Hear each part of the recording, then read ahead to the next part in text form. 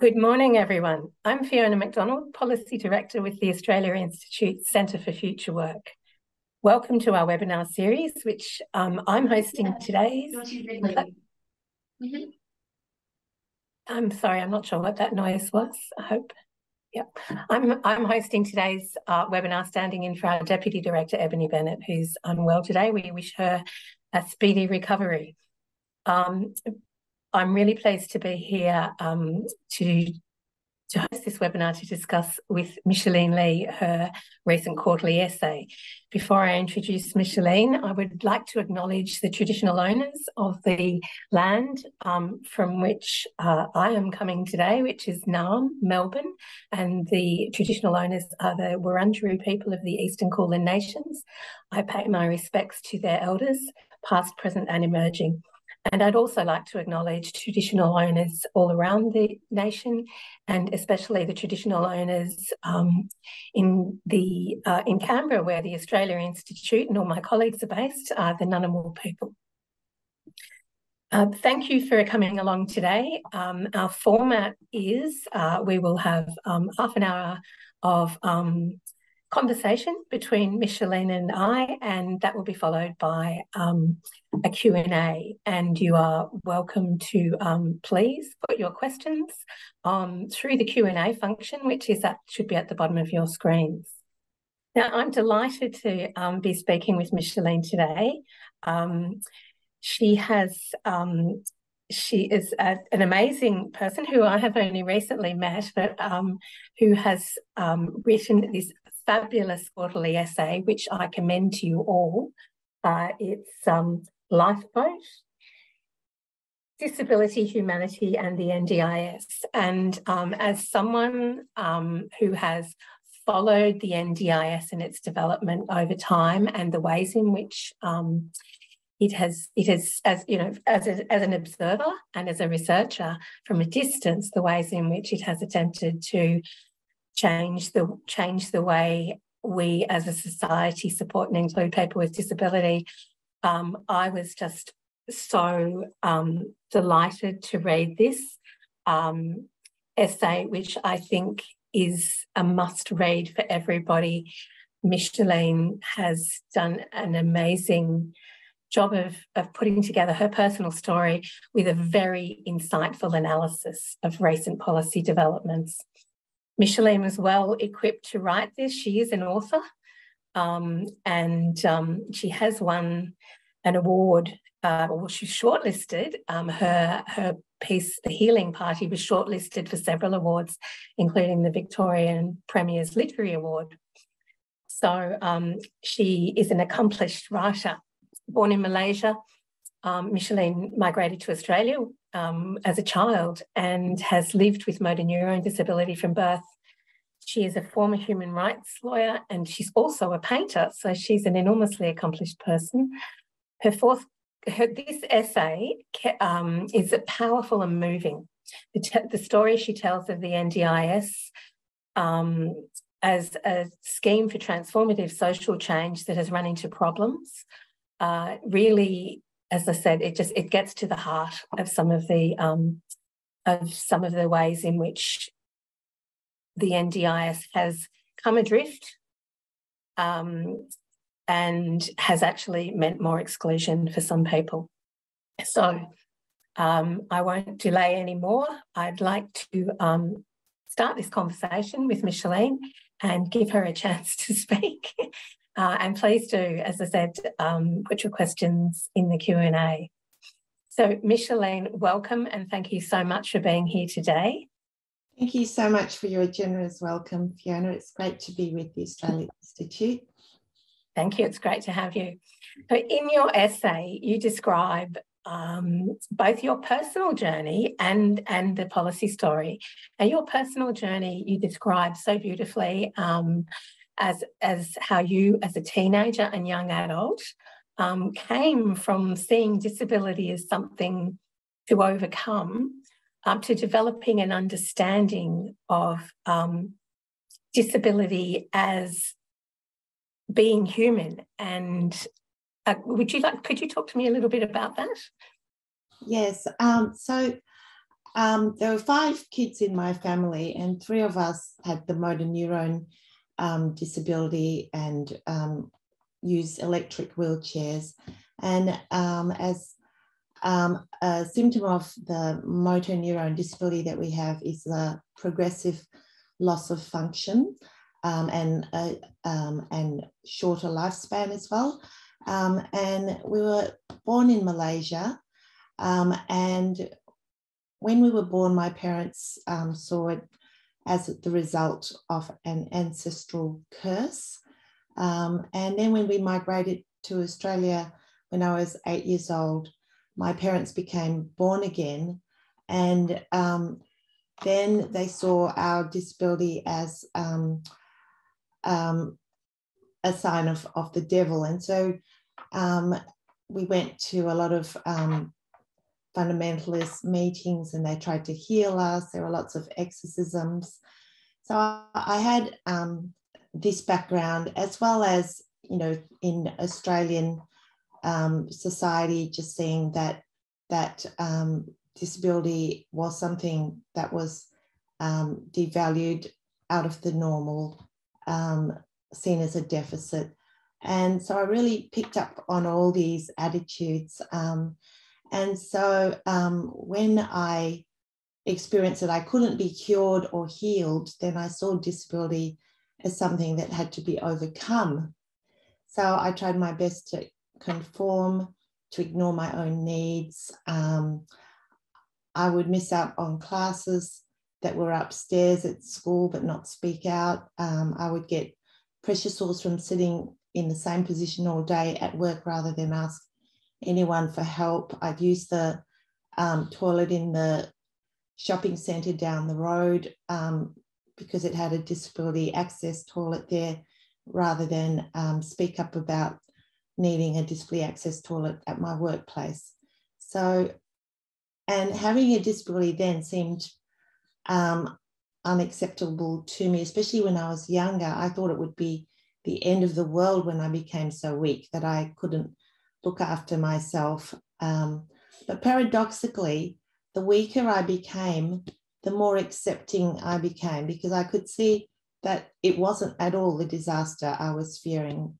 You know, you just adapt, and the things that matter in life, relationships, sunsets, the sea, great stories, good food, they're all still there.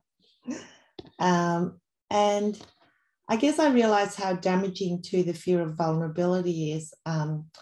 When my son was about 7 years old, I went to pick him up from school, and I have a belt that keeps me in my wheelchair, but it had fallen off, and then it got stuck on my wheel, so that, and I was zooming along, and when the belt got stuck in the wheel, it jammed and spun the chair around, and I fell out. And so there I was lying on the ground, and suddenly my son was nowhere to be seen. And he had actually moved right away from me. And then there were parents, and there were teachers and kids all surrounding me. And I was just sort of twisted on the ground, and we had to get somebody to help me up. And then when I was back on my chair and left the school premise, then there was my son waiting for me, and I was absolutely livid. I said to him, why weren't you there? Why weren't you there for me to help me? And he was very upset, and he just said he didn't know. And I just realized that it was about my own shame and the way I had brought him up, or the way I was in front of him, not showing my own vulnerability. And so he was uncomfortable about seeing me in that situation. And that really made me want to change and be, you know, who I was. And so that gives him the freedom to be who he is as well. And yeah, so, and I've come to see just how narrow and unrealistic our conception of humanity is. like society caters for such a narrow conception of able-bodiedness. You know, we've adopted a notion that the norm is a person who's independent and autonomous. That's a myth, of course. We're all dependent, all vulnerable. Everyone has struggles. You know, we're dependent when we're born, and usually when we die. You know, we have injuries, we have mental health days. That's the reality of our situation. And within disability itself, there's such a huge range, and sometimes people can only see the physical disability. And it's perhaps people with cognitive impairments who are severe cognitive impairments who are dehumanized the most. You know, I think about, you know, just examples like I have a neighbor who said she was the eldest grandchild, and then she said, oh, but actually there is another older grandchild, but she doesn't really count because she has an intellectual disability. Or I have a friend who works in a group home for people with severe intellectual disabilities. And when I spoke with her about what the conditions were like there, her response was, they eat better than me, they're fine, you know, rather than actually think about the broader aspects of life. And this concept of vulnerability, it's not just, you know, a principle. I see it play out in the way that policies are actually made and in people's attitudes. Because of that fear of vulnerability, there is this sort of overlooking of the reality of the situation and what people with disabilities really need, and that we're part of the society. And it's important to acknowledge, you know, who we are and stop acting like society is only for the able-bodied, independent, autonomous being. And it's actually normal for society to cater for all. Thanks. That's a amazing journey that you've had to go through, and I think you're asking for everyone else to go through it too, to understand how society does place so much emphasis on being strong and denies weakness. Yes. And you can see that it's embedded embedded across society in so many ways, and what it means for people. The denial of vulnerability is a massive thing, particularly for people in excluding people with disability.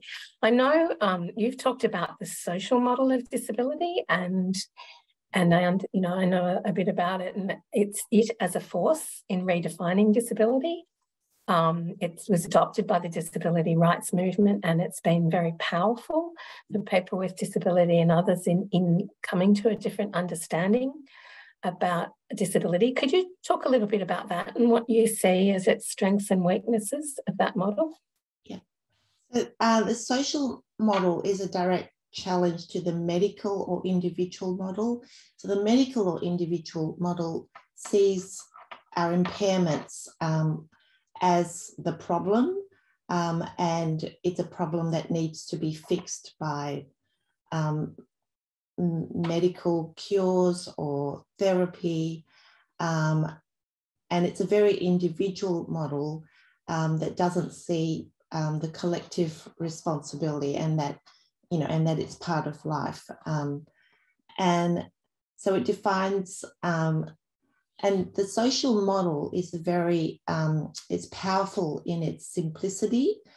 It demonstrates that the problems people with disabilities face are the result of exclusion and social and environmental barriers, such as discriminatory attitudes and policies, inaccessible buildings and transport, inflexible work arrangements, systems that don't cater for neurodiversity, and that they're not individual deficits. So the disadvantage we experience, so that they actually use the word impairment in UK, they do, but in Australia we don't, but they the impairment is your actual condition. The disability, the actual disadvantage, is caused by society. And the importance of seeing that that dichotomy is that it places the moral responsibility on society to remove the disadvantage and the burdens which have been imposed on disabled people and to enable them to participate. And as I said, it's the social model is simple, and therefore it's a powerful transformative tool, but it doesn't tell the whole story, because it doesn't acknowledge that while impairment can be a source of pride, creativity, it can also cause pain and severe limitation. So in fact, we're disabled by society as well as by our bodies. Which leads me to the Convention of the Rights of Persons with Disabilities, which I've just called the CRPD.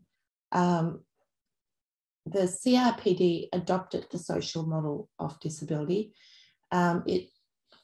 People with disabilities were heavily involved in the development of the CRPD, and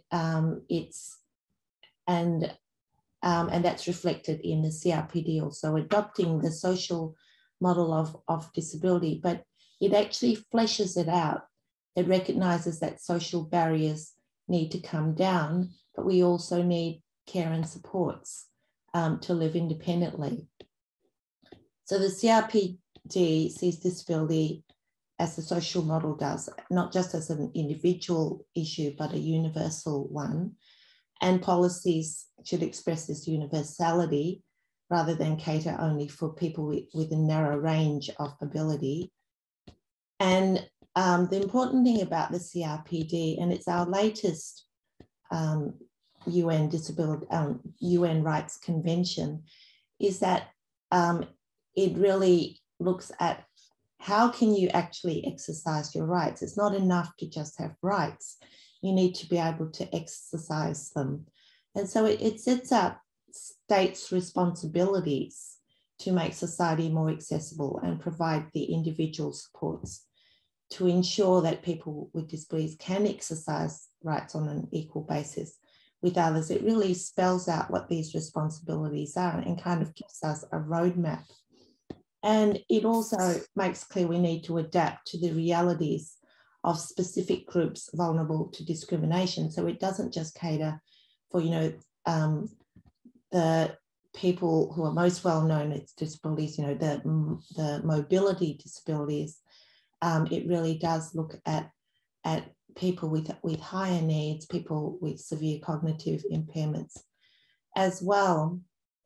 That's a very a good point, perhaps, to take us to Australia's response, well, not as an entire response, but a very, very important, massive response to its meeting its responsibilities under the convention, and that's the NDIS. It's hard to know kind of where to start to talk about the NDIS. As everybody probably who's here today is aware, the NDIS has had some incredibly important, it's been most significant in changing for the better people's opportunities and lives, but it's also fraught with some really big problems in its implementation. So perhaps if we start with what was the this massive policy shift, which was towards the goal of equality for people with disability. How did the vision that was articulated for the NDIS respond to what the disability rights movement was calling for, and to the responsibilities that to meeting the responsibilities that we have under the convention? So what did it aim to do? What was its vision?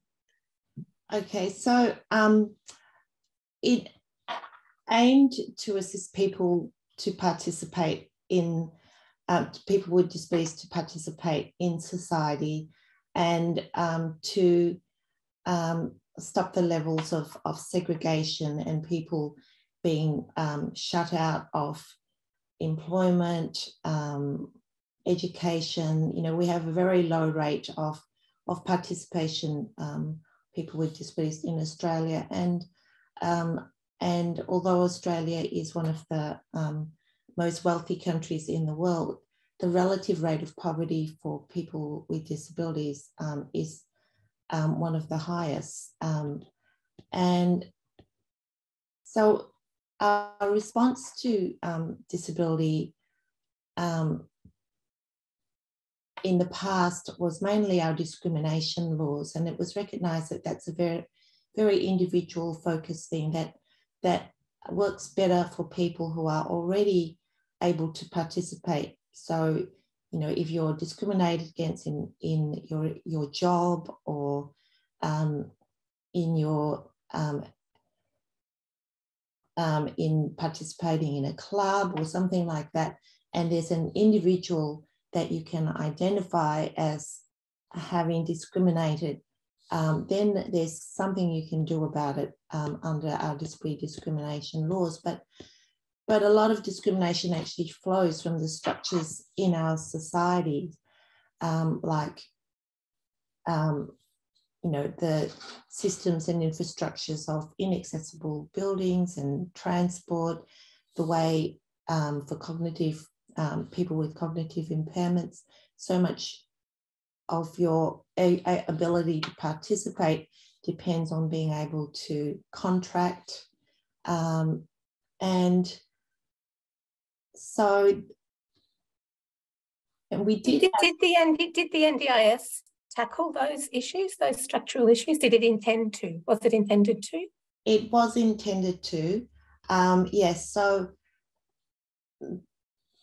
we've had, so it was intended to actually provide the supports, provide individual supports so that a person is, has their personal care, the equipment, the therapies that they need. But it also was acknowledged that in order to participate, you need to have the social and environmental barriers in society removed. And so people, the system that that existed before the NDIS, we did have some state disability supports. We had a system of state disability supports, but they were ad hoc and underfunded, and they certainly weren't seen as an entitlement. There was an arbitrary budget allocated, and if the budget wasn't enough, then people were just on waiting lists. I remember when I needed disability supports, I was told I would need to wait until somebody died before I could get a spot. And has the NDIS made a big difference for you personally? Yes, it has. So I guess before I talk about what it meant for me personally, yeah, I'd like to talk a little bit about more broadly what changes it's made. Yeah, so yeah, so the goals were that the NDIS would operate as an entitlement, and that we would get adequate disability supports, personal care, equipment, therapies, etc., and that there would be choice and control, because we still live in a society where people didn't have any self-determination about where they live, with whom. There were people with young people who have to be in nursing homes because of their high needs and not being able to find anywhere else where they could have those needs accommodated. And we wanted participation. So we wanted more than just individual supports, more than just having our, survival and basic needs and daily needs met. We wanted these supports to be able to actually translate into community involvement. And so the NDIS, in its goals in the legislation, actually did recognise what we were asking for. And in many ways, the NDIS is one of the most progressive schemes there are internationally. And it was set up so that it's designed to meet people's needs. The scheme is uncapped. It's not based on an arbitrary budget. And choice and control is a very, very important aspect of the NDIS.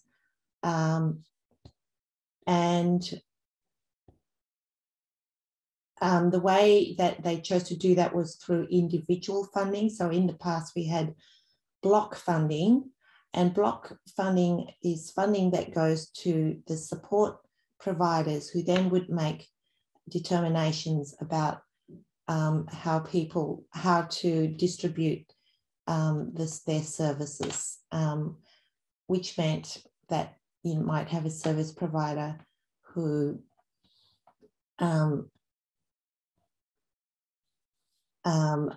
doesn't give you as much freedom as you want to. You can't, you have to shower, once every 3 days rather than every day. Or, if you wanted to cross-dress, the service provider might not do that. So I'm sorry to interrupt you. I'm aware we're going to run out of time, and there's so much I'd really like to ask you.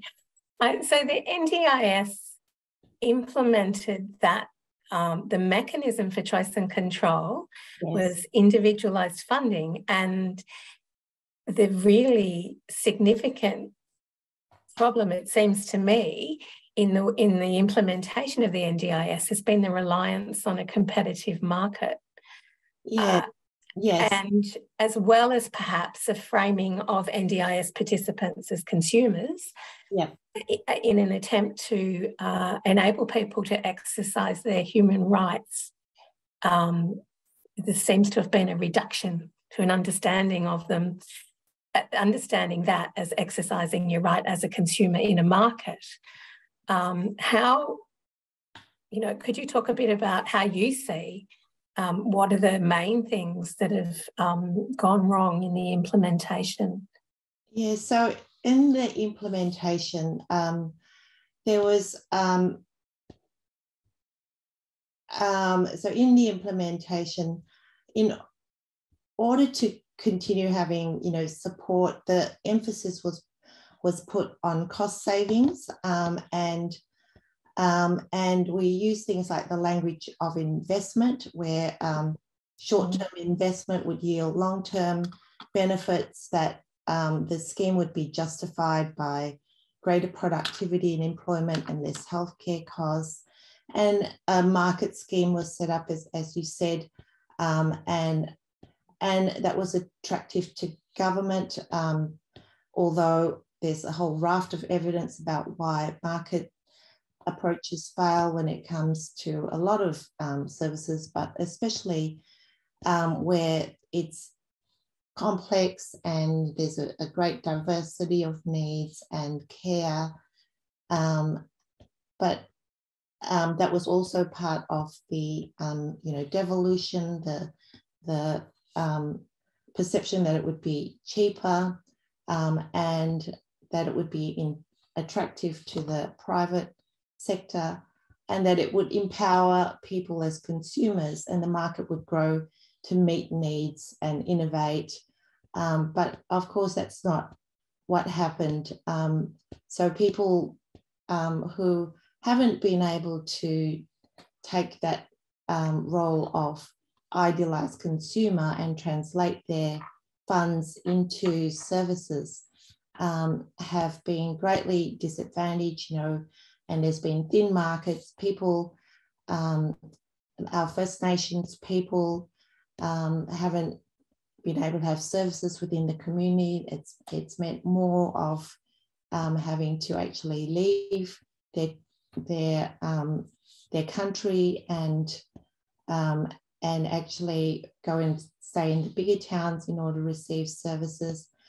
And there's also just been a lack of accountability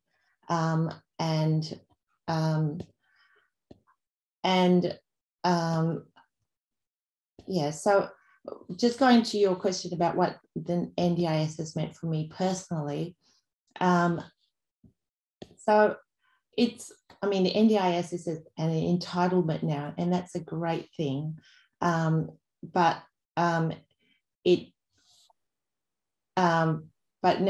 of course it's not, although it's an entitlement, it's not one that everybody can use, and that's what needs to be addressed. And so you have some people who say that NDIS has been life-changing, and others who haven't been able to use it, and others who've actually been harmed by the lack of care in this market approach. And for me, it's still about fitting into a system. I mean, I've benefited a lot from actually having some funds to employ support workers, and which means I can live at home. I don't have to go into a group home as my needs become higher. Yeah, so, but the problems are that some have benefited, but it's very inequitable, and there's only provides more choice and control for the few people who can manage the market model, those who are seen as, basically it seems to be the market who chooses, people who are seen as difficult, where profits won't flow, people who have very specialised needs may not be getting the services. So in relation to specialised needs, I have found that I can't get anybody to modify a scooter I have, which is a very important piece of equipment for me, but which is about 20 years old now. And because it is so specialised and there's not enough profit in it, I can't actually find any provider who will repair it for me. And we're still fitting into society's conceptions of who we should be rather than who we actually are. So for instance, when at my planning meeting where they decide what funds you get, this is an insurance scheme, and so your funding has an insurance scheme is about short-term investment and long-term savings, and so you should be getting less for this plan just based on these insurance principles. But I said that, but my situation actually is degenerative, but the planner I had couldn't see past that. There have been very many stories related to that inadequacy in planning. I think that's possibly not an uncommon experience. Look, thank you so much for your preparedness, and it's a very powerful thing in your essay too. You're combining your personal experience with your reflections on disability in our society and the way that we regard it, as well as the NDIS. I'm going to have, it's time for us to go to the Q&A. We've got quite a few questions from people. So I do want to give them a bit of a chance to get some of them answered. And one that strikes me as just related to what you were just saying is a question from Adam, who asked, as someone who both works in the NDIS space and who lives with autism, it can be difficult to explain that while some things that others take for granted are harder for me, it doesn't mean I'm disabled. How do you deal with these kinds of difficult and often confronting questions in your work? And I see that as a question that goes to your reflections about how you yourself view disability. What would you say to Adam? I'm wondering if Adam is referring to people's expectations of a person being disabled, and when he says he doesn't feel like he's disabled because, you know, of the attitude. So there's always that thing of you know, you want to identify that you've got a disability so that your needs are met, but then if you do identify as being disabled, then can often be stigmas attached, and people's expectations of you get lowered, and they don't give you all the opportunities at work that they might give to someone else because of this sort of unconscious bias. Yes, and I would just say that you know, it would be great if we did actually just see every, you know, going back to that whole notion of vulnerability, where we can actually get away from that medical approach and see it just in terms of people's needs and functioning, and a society that actually governs for all. Right. Yeah. Thank you. That's yeah. I think it's about what you were saying before. It's about we've got a long way to go to actually make those shifts. Going to a couple of people have asked a question on how the NDIS might be improved, and that relates to, I think, to what you're just talking about. What could we expect from the NDIS in terms of getting us closer to using the NDIS to get us closer to the kind of vision that it was established to meet? Yeah. So there are some you know, very practical steps that need to be made, like there needs to be more market stewardship, and there needs to be much more accountability, and there needs to be more safeguards and an acknowledgement that not one size fits all, and there needs to be services outside of the NDIS available within the broader community as well. We've seen those depleted. So there are all these things that I know that the NDIS Reform Committee will be looking at, and those recommendations will come out in a couple of weeks.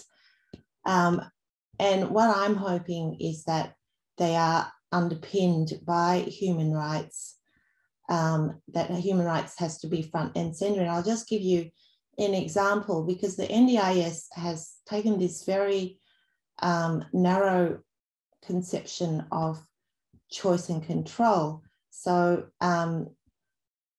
like it's like you either have capacity or you don't have capacity. They haven't seen, you know, all the grays in between, and also that everyone's capacity should be respected by actually providing that support in order to exercise that capacity. So, you know, the classic case is the very distressing situation of Anne-Marie Smith, where she was treated as though she had the capacity without extra supports, you know, just to manage her supports. And so Anne-Marie was a woman with cerebral palsy in Adelaide, who was living with her parents, and during that time she had a pretty good life, and she loved her pets, had friends. When her parents died, the state system changed over to the NDIS, and there was instructions that she needed to have face-to-face meeting with someone from the NDIS, and that she would have difficulties understanding some of the concepts and needed to also have a friend there. None of that happened, and she just got a phone call, and as it ended up, there was just one disability support worker providing assistance to Anne-Marie, and there was no oversight at all. And this support worker, over a period of 2 years, just neglected Anne-Marie until she was malnourished, left in the same chair, died from pressure sores. And so the support worker is now in prison for criminal manslaughter. The service provider has been fined, but you know, what about the NDIS and its responsibility to provide the level of care and accountability? And I found it very disturbing when the then CEO of the NDIS said, well, the presumption is that a person, that an NDIS receiver has capacity. But that presumption of capacity, that is a right that can only actually be exercised if you have the supports to exercise. I think that's a very, very crucial point. You see it again and again and again. Yes. The presumption of capacity can get in the way of proper evaluation of the support that's needed to exercise the capacity. And can we rely on a market to do that with safeguards, do you think? I'm asking this question, it's reflecting some of the questions that are in the Q&A. I'm trying to kind of put them, there's quite a few, we're not going to get to answer them all. I'm trying to put some of these together in asking this question. Can we rely on a market even with this additional safeguards? Or does something need to shift substantially? And one of the questions that could relate to this is, someone has said, would a human rights charter make a difference? Okay, so I think a human rights charter would be great in terms of, I mean, in Victoria, we already have a human rights charter, but that is more in relation, at a federal level. It would be great to have a human rights charter, because we don't take into account enough how it has to underpin all our policies. And while Australia has signed up to the CRPD, there needs to be more of a domestic implementation of that. So it's not just seen as principle, but something that we actually do have to follow. And yes, and as to the question about whether it's enough to just change the market model, we need a much more collective approach. And it is about, you know, all those structural changes. States have to come back into providing supports outside of the NDIS, and we really need attitudinal change. When you talk with people with disabilities, they'll always say, it all depends on the attitude of the planner. It all depends on the attitudes of the support workers. These are the things that really make a difference. So we need that cultural change as well. And the NDIS needs to lead that cultural change. And with the market scheme, it might mean, things like introducing some block funding back, making sure that advocacy has emphasis, that support coordinators are actually better trained, and that we have more intermediaries, and that the public service, that government is actually the provider of last resort, so that you don't have this hands-off approach. The government has to be the provider of last resort and the body that makes sure that services are actually adequate and meeting people's needs and safe. That's very interesting to hear you say that. As my research, I know you're aware, my research comes from the perspective of workers in the NDIS, and the absence of collective responses and collective responsibility seems to me to be such a weakness of the system in terms of its capacity to respond and appropriate and include and build. I've got a question from Tom that's sort of goes to some of these issues.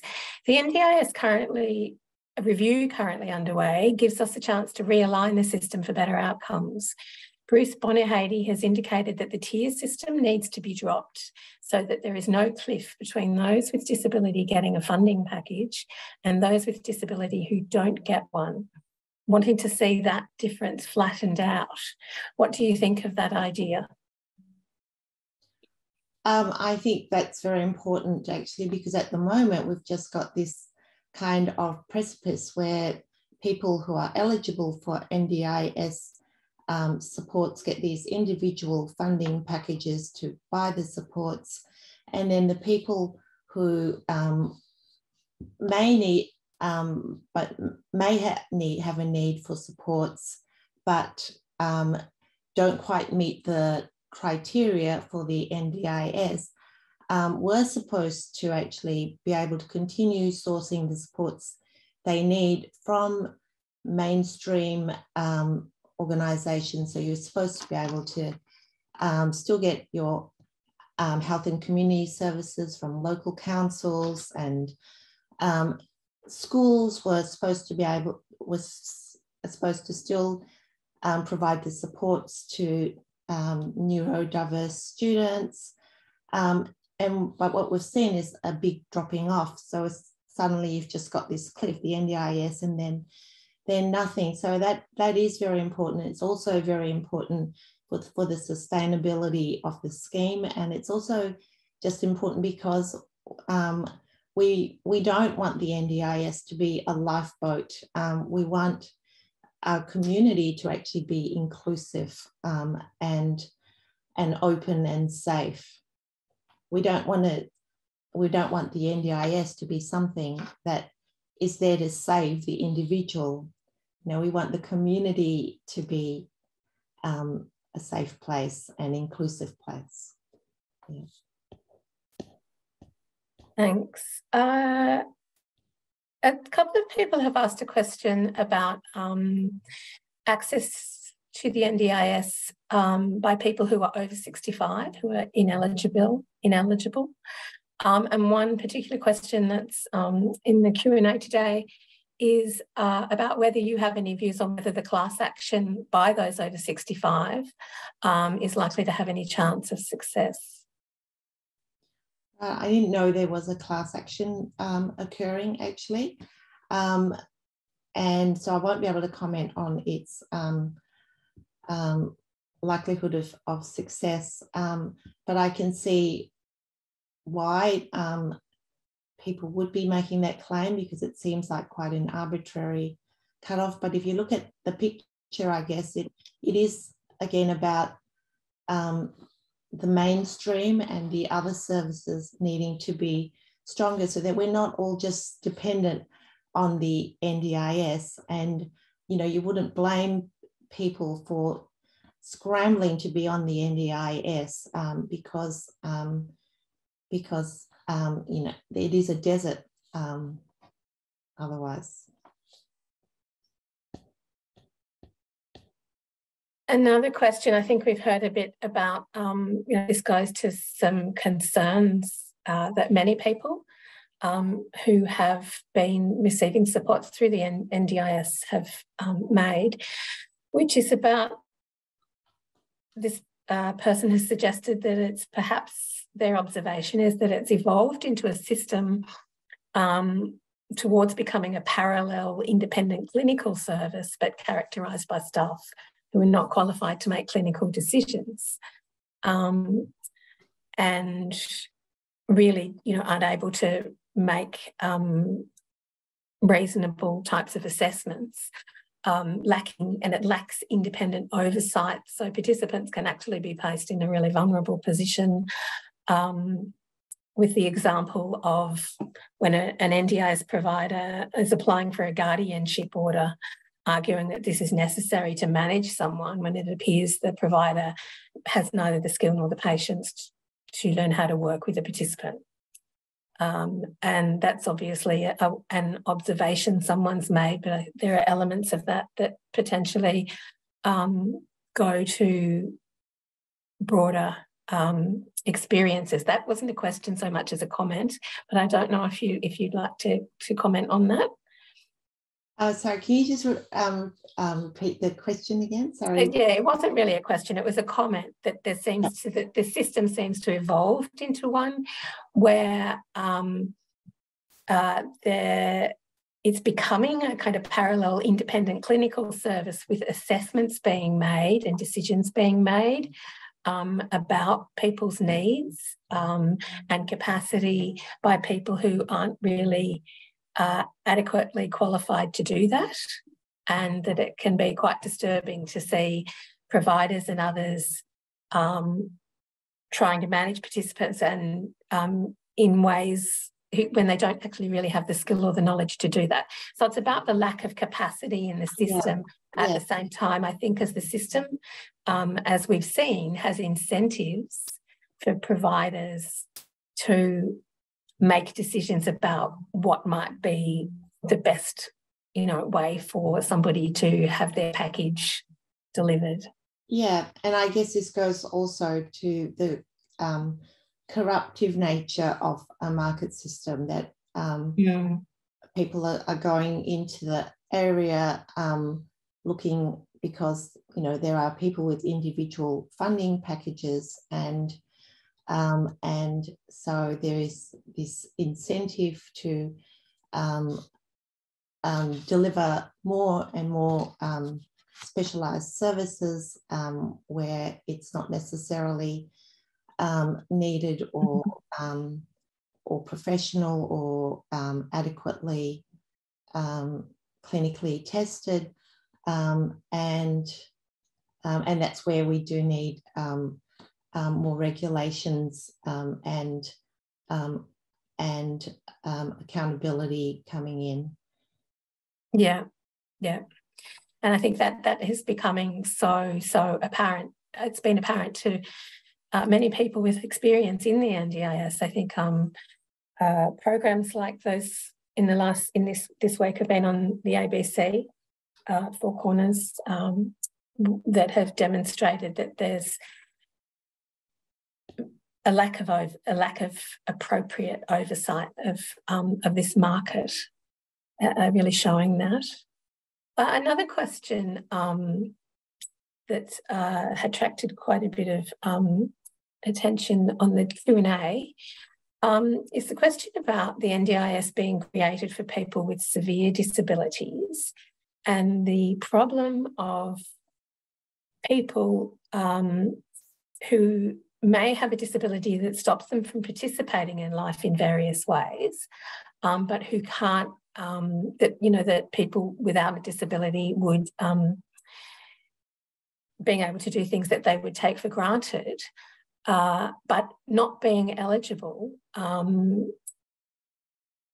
for the NDIS because their disability is not regarded as severe enough. And a question about whether some kind of means testing would make a difference, because of poverty being such a big hurdle for many people who aren't able to access services. So people who still have a disability that's preventing them from doing many things, but they're not eligible because it's not regarded as severe, and yet they're in poverty because of the problems that they're facing. Yeah.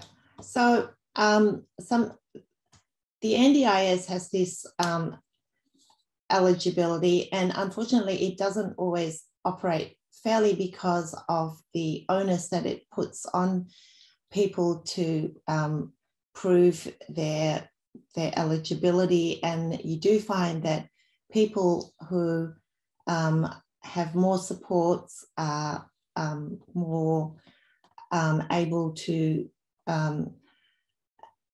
understand bureaucracy and the language of the NDIS, are better able to get the supports, and the NDIS shouldn't disadvantage people who, because of not being able to pay for the specialist reports or whatever that you need, and not having themselves the capability, or through an advocate the capability of making the case for the NDIS. There shouldn't be that disadvantage there. The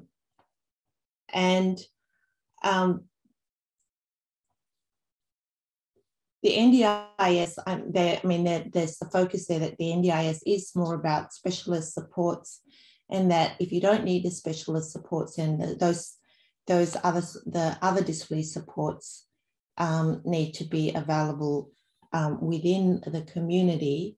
And the question about mainstream, the question about, what was the other question?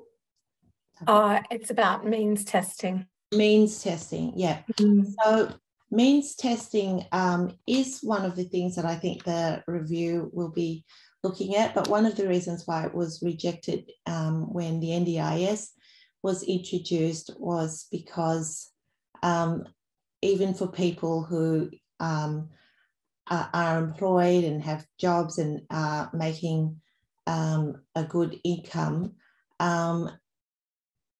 if you need a support worker and equipment, the costs are ongoing and very high, and can be quite debilitating. But it is something that I understand the committee is looking at, and that does lead to this issue about, is the NDIS affordable?